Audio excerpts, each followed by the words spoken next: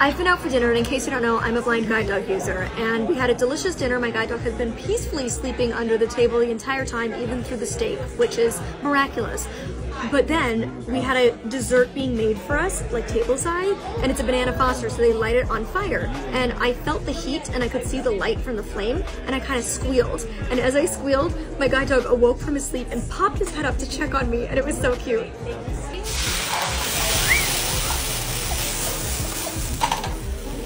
I'm okay. Oh. He heard me squeal. He's like, "Honey, you okay?" I'm okay. Thank you for checking.